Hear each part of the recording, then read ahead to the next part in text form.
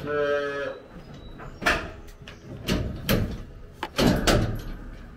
a second, guys. That goes in. But it doesn't feel like it's adhered to anything, right? So we'll see. This is a common place to get something, if they stick their head through wood and get a splinter in it and it'll abscess. It's also a common place if they get a briar or something that they eat that kind of migrates through their esophagus, and you end up with an abscess that tries to work its way out. So we'll clean it up, take a little, see if we can get anything out of it first. You could also stick an ultrasound on it if you wanted to. But there's a nice soft spot right there that we'll try to focus our efforts on. We'll let her hang out there. Tell me if I'm in your way. So, clean, focus the effort. I'm going to stick a needle in it first. 16 gauge, 1.5, but it's usually very thick. And I'm out of here, I'm out of range. 1, 2. What I'll do is find my place. 1, 2, 3. All right.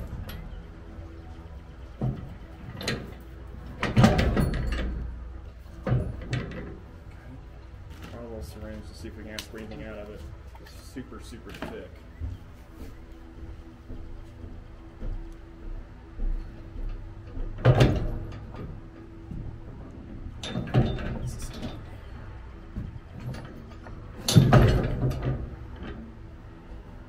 So you can see how thick it is on the tip of it.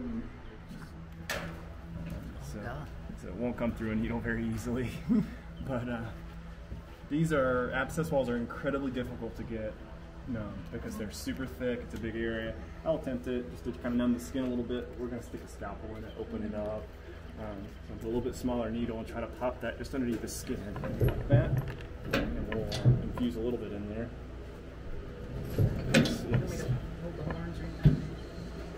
If you can, pull it back, yeah. And we'll try to give her a little relief. She's not even. Sometimes we'll just cut it because it's. There we go. I got some in and around there. All right, darling. So I'm going to go after that same kind of spot, and you may even still be able to express some out of it. Yeah, it's like a custard machine. And then I'll kind of mark it 1, 2, and that's fine. That's okay. And so we got our place started there.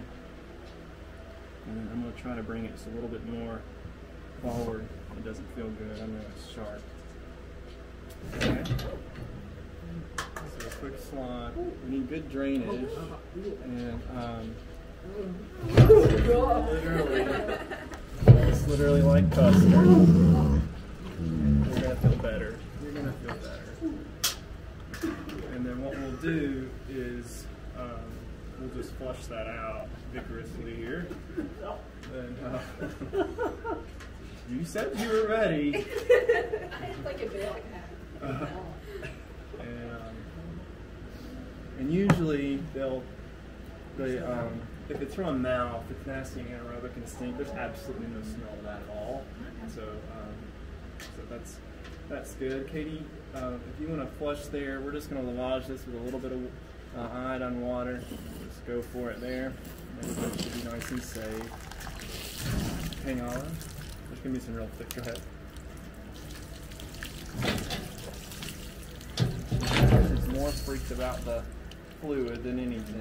I don't think she's in a great amount of pain. Okay, let's stop. I'm going to see if there's any big thick chunkies that are blocking the hole. I know. Fine. This is a little clamp I can use to get a hold of some of the thick pieces. This is like pancake batter.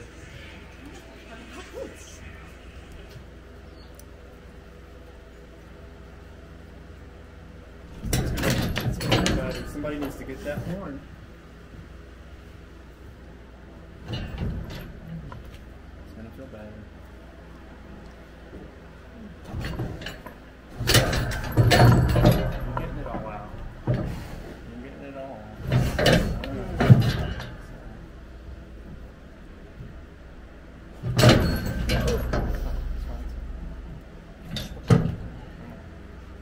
Let's unhook my knot there, pull a little bit tighter.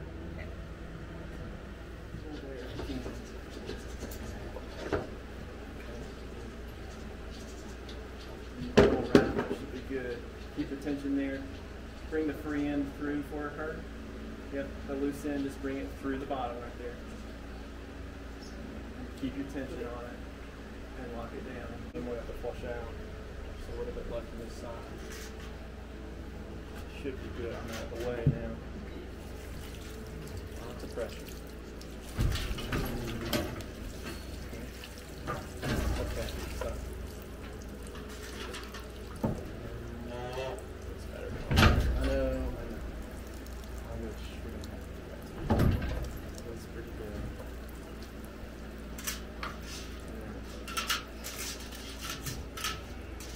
So this will shrink up, the skin will go back down. I'm trying to make this hole just a little bit bigger so that it's not closing up.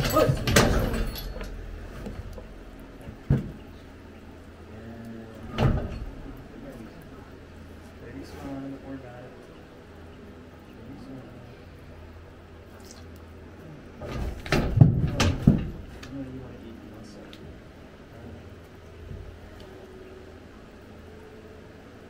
So a lot of us will just make these kind of X incisions. Because they're slower to heal, and if she builds up pressure, it'll pull it back out. I don't think it will, but that'll be it. And then the last thing I'll do is just give her a little something to keep the maggots out of it.